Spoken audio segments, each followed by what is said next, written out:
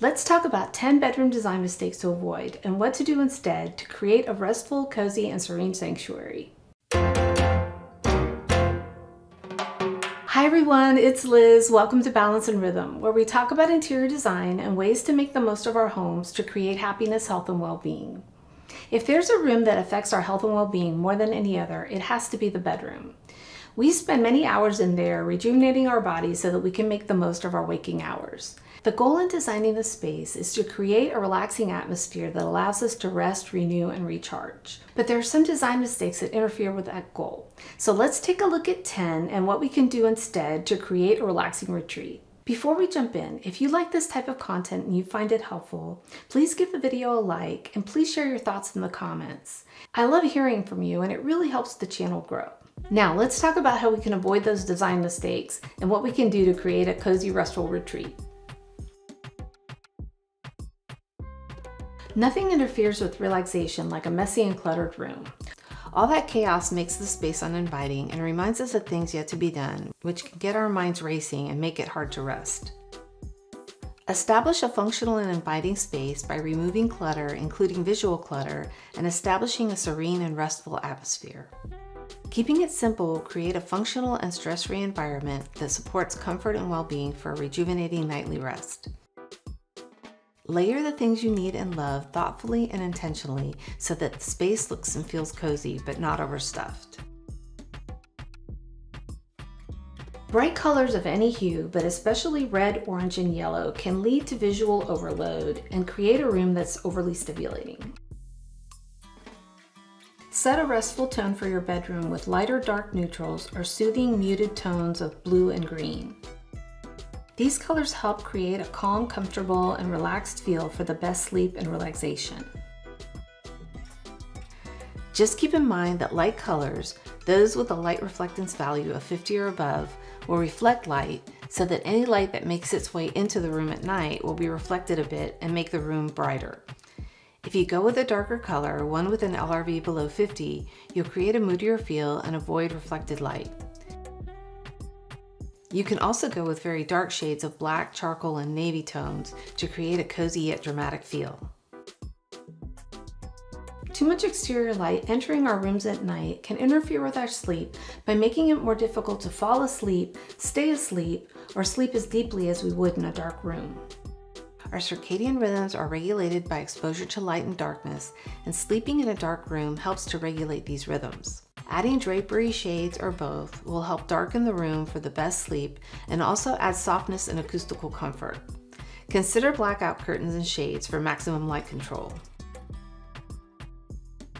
Many bedrooms have a centrally located light fixture. These fixtures can cause glare and cast unflattering shadows, especially when it's the only light fixture in the room. So what do we do with that junction box?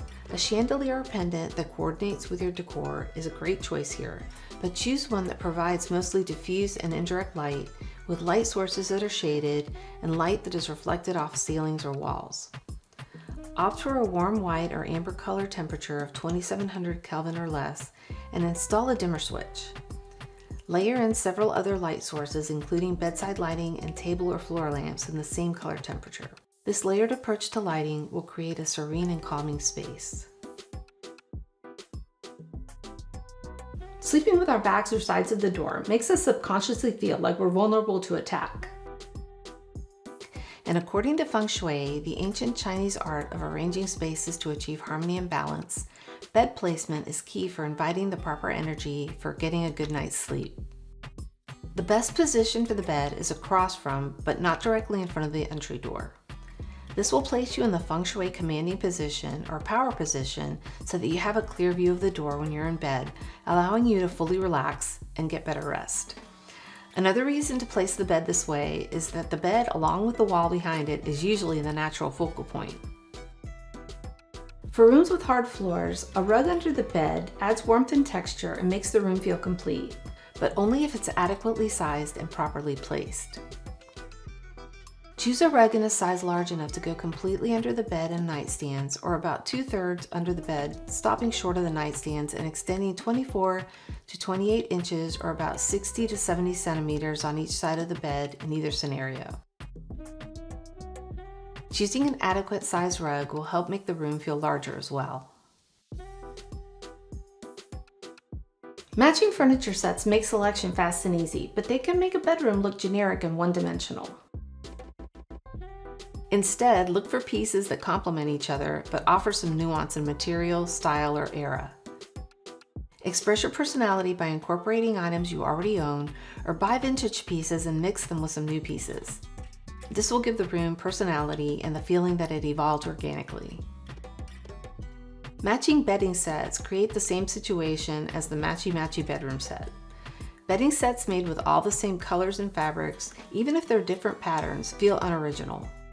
If you like a particular set, you could break it up and use it in multiple rooms, then layer in a mix of coordinating linens, pillows, and throws that complement each other but don't match exactly. This will give a layered and thoughtful look to the room and create visual interest. Too many pillows on the bed is visually overwhelming and creates an unsustainable ritual of removing and replacing pillows nightly. A good guideline is to have no more than 1/4 of the length of the bed covered with pillows. This will give the room an uncluttered and layered look and assure that removing and replacing the pillows on the bed doesn't become an unpleasant chore. Not having plants in the bedroom is a missed opportunity to bring in the calming effects of nature and the health-enhancing benefits plants can provide. Many plants absorb carbon dioxide and emit oxygen at night, enhancing the quality of the air as we sleep. And adding organic elements like plants creates a peaceful atmosphere with a soothing touch of nature.